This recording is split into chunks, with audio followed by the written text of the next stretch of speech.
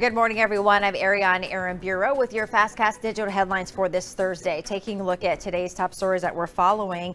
In the Senate, another PFD amount up for consideration as part of the Senate's operating budget. The proposed PFD on the Senate side is at about $1,582, quite a bit less than the $2,300 PFD to the House passed. As for education, the Senate's operating budget is similar to funding the House proposed.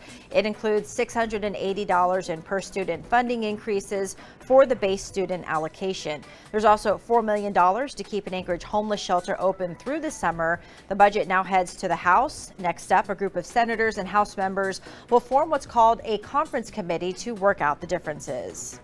And today, cleanup continues at the large homeless camp situated mostly on the old proposed National Archive site, which is right next to Cuddy Park. Yet those who've been living there don't know where they're expected to go.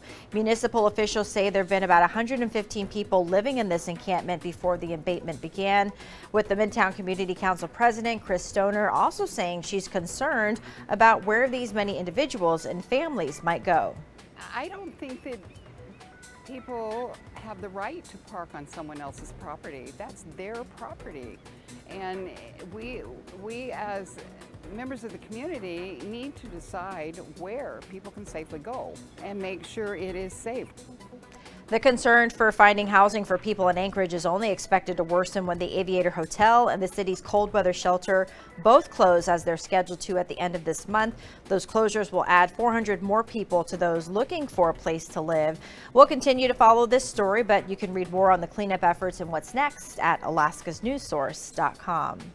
And a reminder for anyone that is food insecure, the Food Bank of Alaska is running a mobile food bank for anyone in need of assistance when it comes to getting produce to feed yourself and anyone else in your home. The food bank says these are some of the most needed shelf-stable items: canned proteins such as tuna, boxed items like pasta and sauce, macaroni and cheese, noodles, and boxed meal helpers.